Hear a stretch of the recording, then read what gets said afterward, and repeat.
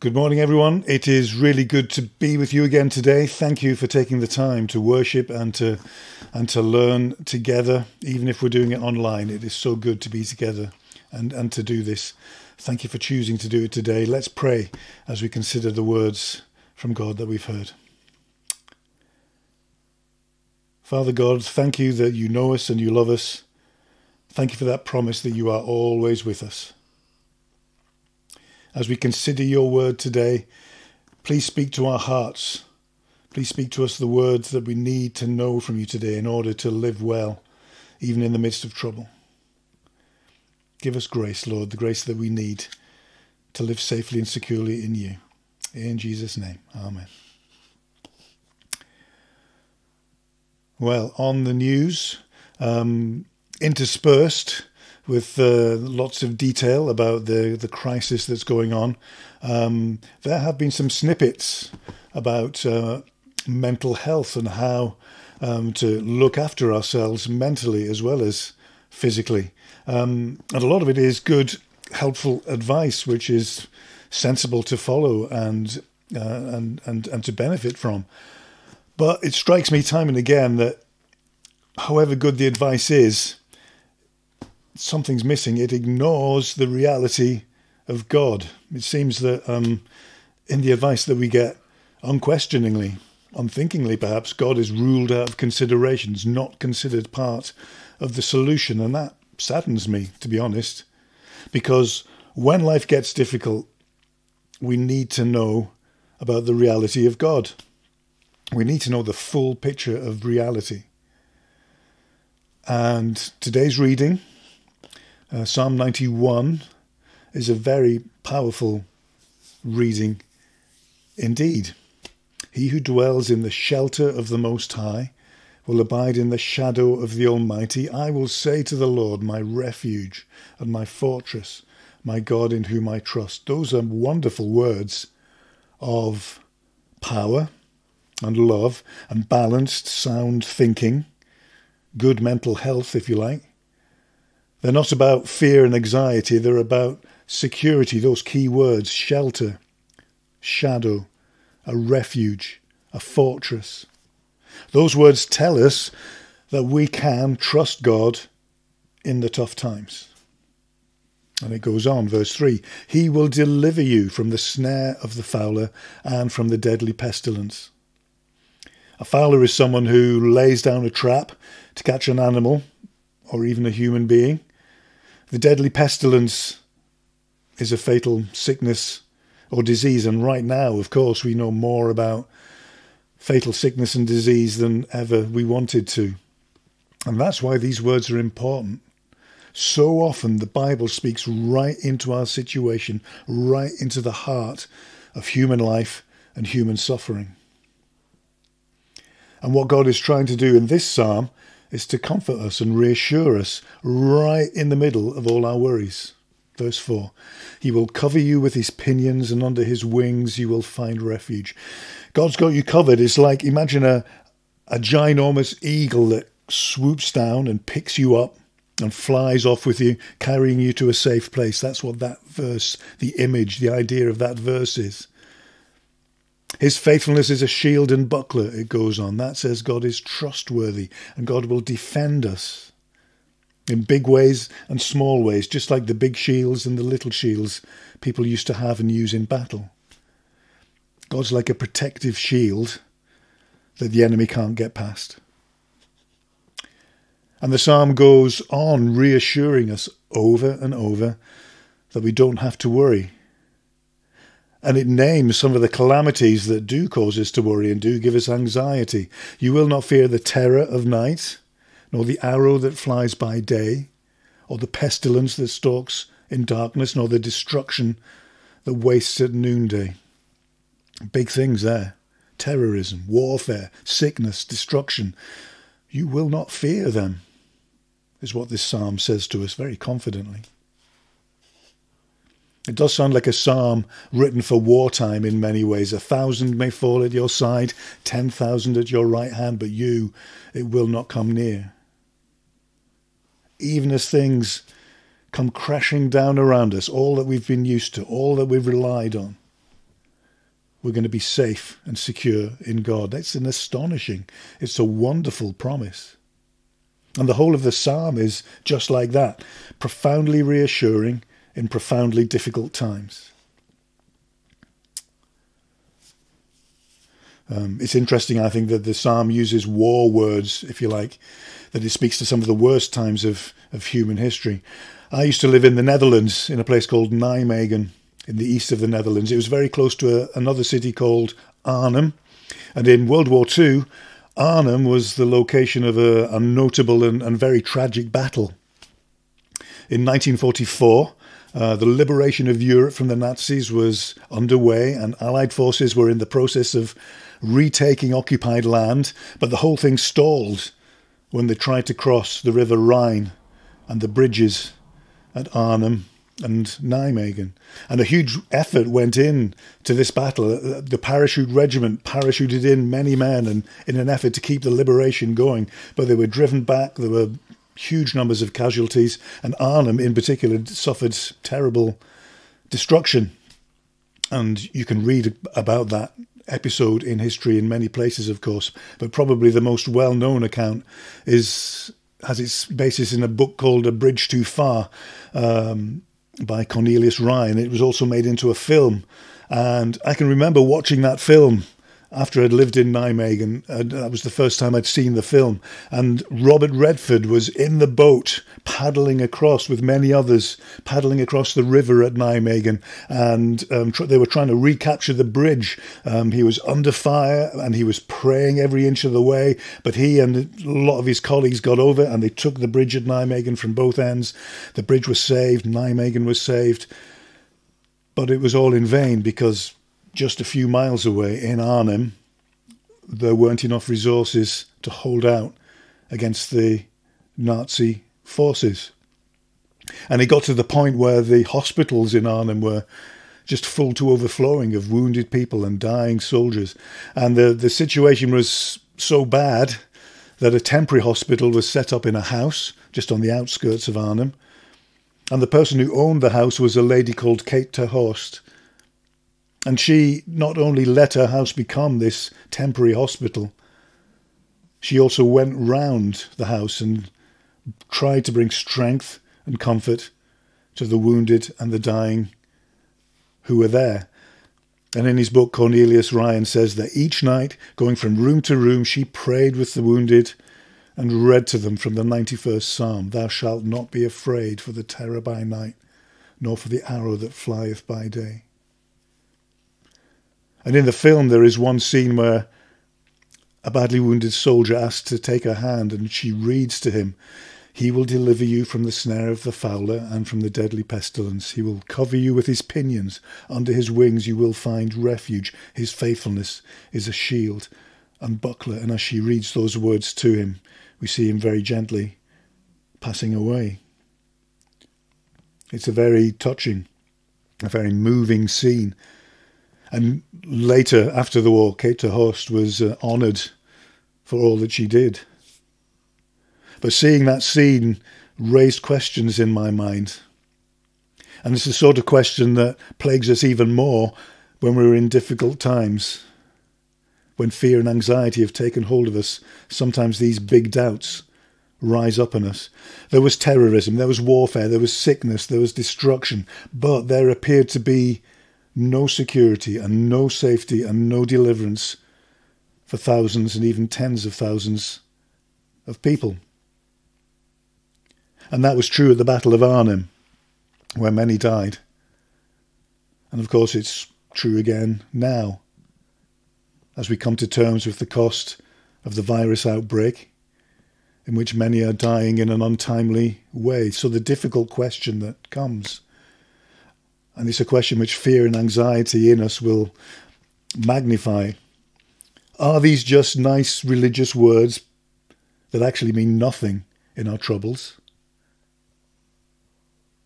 Do they mean nothing as we face up, as we're forced to face up to the reality of not just of inconvenience in our daily lives, but of real suffering and death? When we go to the New Testament, you see time and time again that Jesus had a weird attitude to death. Jesus had a weird attitude to death. He didn't deal with death in the same way that we would or that everyone else around him in those days did. Jesus had a weird attitude to death, and there are plenty of stories and plenty of things that Jesus said to illustrate it. There's one story when someone's daughter was seriously ill, and her father came to Jesus to say, "Come and lay your hands on her. We need her to get well." But at that moment, Jesus was, as he often was, surrounded by a crowd of people following him and wanting things from him. And one woman reached out and touched him, and she was instantly healed. And Jesus knew power had gone out from him. And he asked who had touched him, and the woman said it was her. And Jesus blessed her and told her to go in peace. There was a lot going on when this man came up to Jesus. And that man was probably standing watching this crowd full of fear and anxiety. It was a life and death situation for him, but Jesus just carried on dealing with the crowd in front of him. You'd think Jesus would say, "Okay, stop everything. I've got to go and help this man and his daughter. She's dying." But he doesn't. He just carries on dealing with the crowd. And as he was speaking to the woman and the crowd around him, some of the man's friends came up and said to him, "Look, don't bother Jesus anymore. Your daughter's died." The crowd was still there, still around Jesus at that point. Maybe he overheard, or maybe he just knew what had happened. And he said to the man, "Don't be afraid. Just believe. She's going to be fine." And then he took a few of his disciples with him. He went to the man's house, and when they got there was weeping and mourning already in full swing. And Jesus then said what must have struck those people there as ridiculous, as offensive, or very possibly both. With all the people mourning and grieving, weirdly, Jesus said this. He said, "Why are you making a fuss? This child isn't dead. She's sleeping." What a weird thing to say at such a moment. And the account, you can see it in Mark 5 and Luke 8, the account says that people laughed at Jesus. Well, people laugh at Jesus now. They laughed at Jesus then. But Jesus took no notice at all. He went to the girl with her father and mother, and he said to her, "Little girl, I say to you, get up." And immediately the girl got up and started walking around. What an amazing story. There's another story when Jesus interrupted a funeral procession. Can you imagine that? In all the funerals that I take, one of the little fears at the back of your mind is someone will do something crazy. Just the thought of anyone breaking in on a funeral procession would strike anyone as bad taste or offensive or worse. But that's exactly what Jesus did. A man had died. This man was his widowed mother's only son. She needed him in order to exist herself, but he died and was being buried, and of course she was weeping. And when Jesus saw her, he had compassion for her. And what happened next was, again, astonishing and weird. First of all, he said to the woman, "Don't cry." And then he stopped the funeral procession that was going by. He walked up to the bearers and to the coffin, and he said, "Young man, I say to you, get up." Can you imagine the tension in that moment?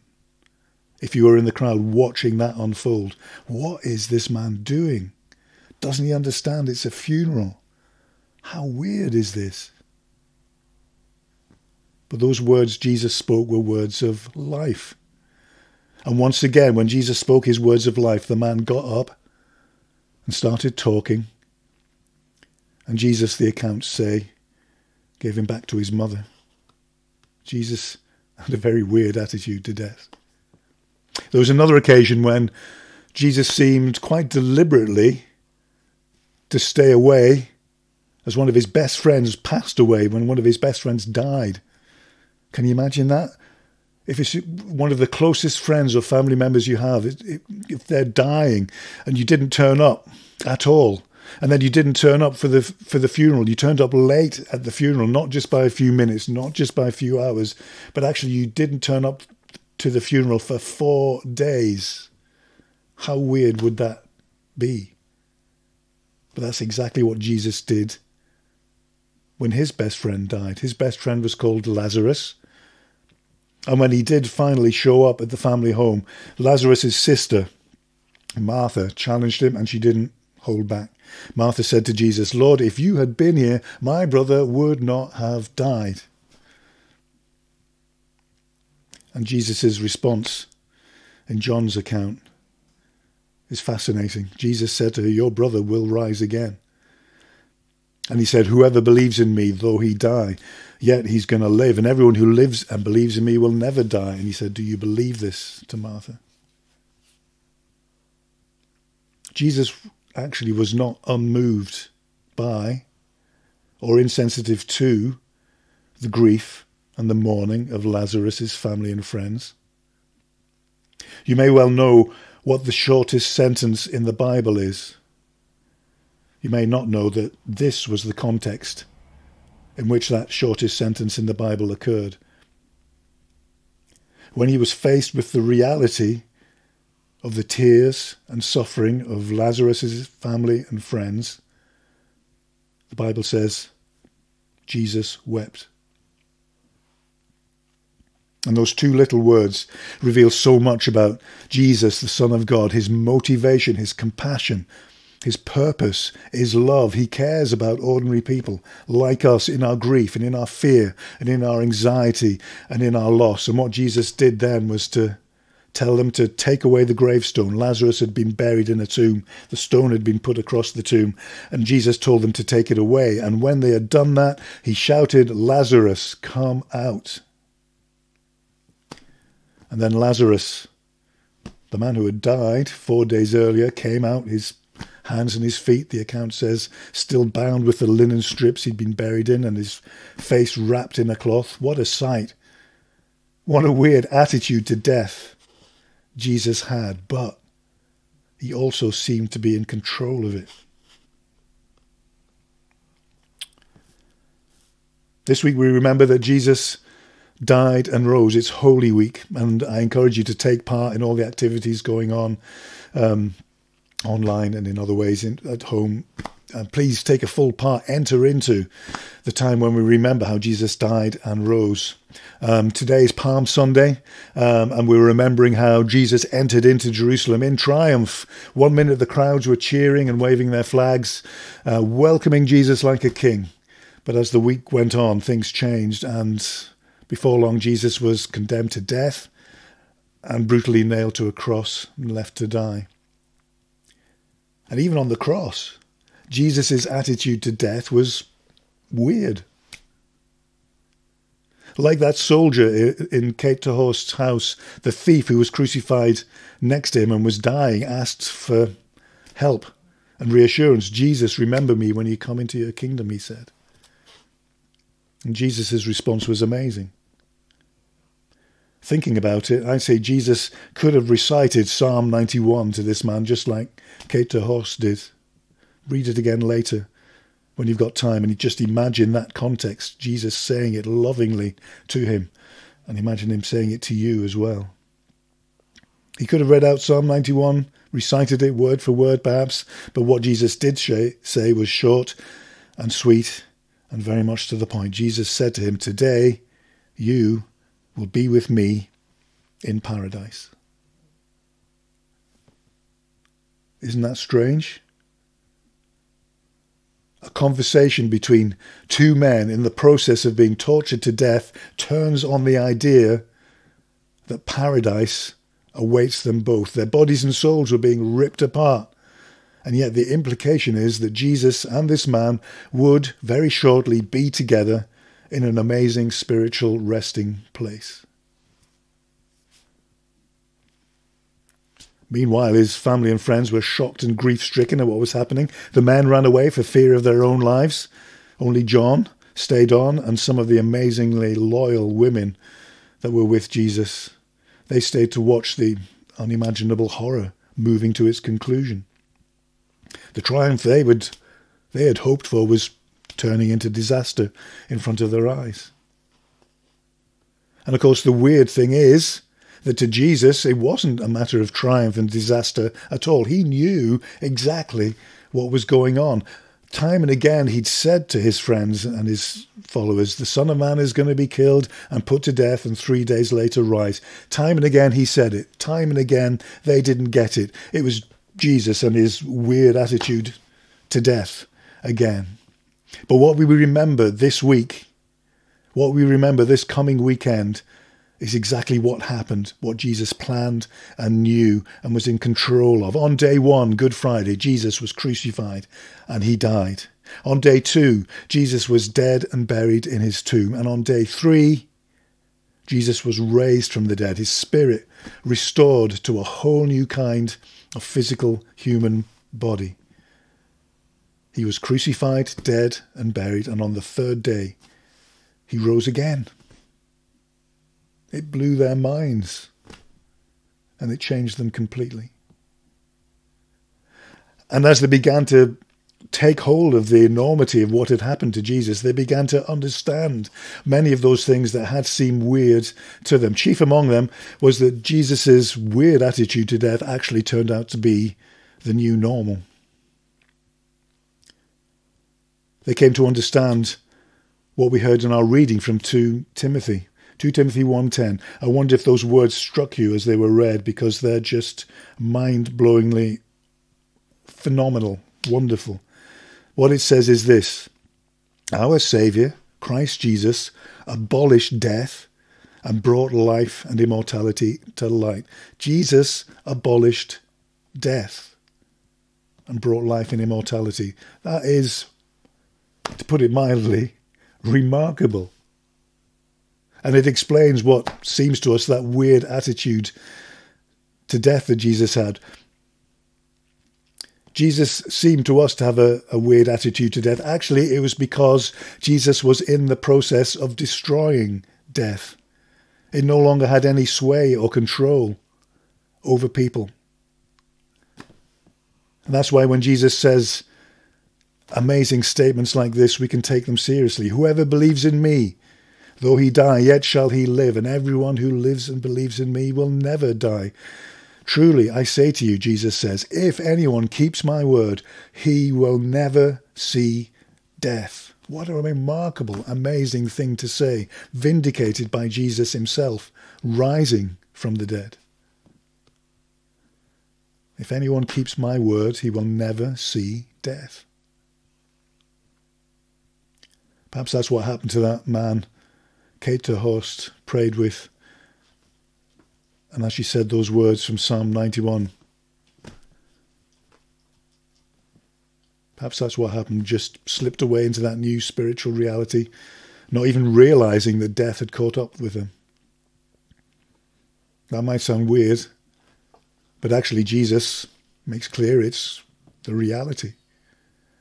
These aren't meaningless religious words at all. Jesus didn't have a weird attitude to death. He knows what we didn't, and quite often still don't. Jesus is the one who died. Jesus is the one who rose. Jesus is the one who's abolished death. He, above all others, should know. I wish many people in our anxious and fearful world knew about this. There is more good advice available now than ever, but can you imagine the effect on the nation's mental health if everyone knew the truth about the God revealed to us in Jesus? Can you imagine the effect on the nation's mental health if we could hear Jesus speaking the words of Psalm 91, or speaking many other words of comfort and encouragement to us for real? Can you imagine the effect on the nation's mental health if we could know that Jesus is with us right here and now, and that in the life to come, he'll be with us. He'll give us a spiritual resting place first in paradise, and then raise us up like he was raised. He'll be with us forever. Death will be swallowed up in victory. What a perspective on life. It's what we need to know. And the truth is, we can know this for ourselves, despite the fears and anxieties which creep up on us, despite all the trouble and difficulty that's befallen us and is going on around us. Those words are true and good. Because he holds fast to me in love, I will deliver him. I will protect him, because he knows my name. When he calls, I will answer him. I will be with him in trouble. I will rescue him. I will honor him. With long life, I will satisfy him and show him my salvation. I rescue. Those are God's promises to us in life and in death, no matter what our fears and anxieties are. The life, death and resurrection of Jesus give us every reason to think that those words are trustworthy and true. So, what are we going to do about this? I'm going to suggest an action plan. What I suggest we do this week, as we remember the life and death and resurrection of Jesus, is that we also let these words of Psalm 91 sink deeper into us. And one way to do that is to learn the psalm off by heart. Maybe this is new to you. Maybe you'll just start with learning a portion of it. I don't know, but if you can learn all of it, great. Maybe start from the end and work backwards day by day. Add earlier verses as the week goes on, and that means you'll be able to remember the whole thing from start to finish at some point. Now, it's important to say, I don't mean learning this to impress God or to impress me or to impress anyone else. It's not a test of memory where you get a gold star for finishing and brownie points from God or someone else. You will need a lot of patience with yourself as you try and memorize it. What this really is a chance to let our hearts and minds feed on something other than fear and anxiety. What I'm talking about is the kind of memorization which is like a combination of prayer and meditation and memory all at the same time. It's doing it quietly and letting the Holy Spirit work in us to speak the reality of the power and truth of these wonderful words. And if you set aside time every day to do this, as you do it, you can bring into conversation with Jesus fears and anxieties that are playing on your mind. And maybe just begin to hear what he's saying back to you through the words of the psalm and in that quiet voice that Jesus sometimes speaks to us with. The words of this psalm are the promises of his heart to you. And as you get in touch with the words, it will be easier to hear and believe and trust in Jesus as you get to know him better and fan into flame, as the reading says, the gift of his spirit and life in you. And also, if a weighty 3-hour World War II film is your thing, you can check out A Bridge Too Far. There's a full version on YouTube. You can look at that as well. So as we finish, and I challenge you to take these words to heart in the week ahead. We're going to pray together. Let's pray. To this end, Jesus died and lived again, that he might be Lord both of the dead and of the living. Lord Jesus, thank you for the reality, the knowledge that whatever happens, death is beaten and you are alive forever, and you have done what it takes to save and deliver us right here in this life and in the life to come as well. Lord Jesus, please meet with us as we engage, remembering and marking the events of Holy Week. And as we engage with your word, taking into our hearts and into our memories Psalm 91. Lord Jesus, as we get to know you better this week, dispel our fears and build our trust. Amen. Thank you so much for listening through all that. Half an hour, my goodness. I'll put some resources on the website as well. And I hope you will get to know God better, get to know Jesus better this week. Bless you, and see you on one way or another on Good Friday and Holy Saturday and Easter Sunday as well. Please take a full part. God bless. See you soon. Bye for now.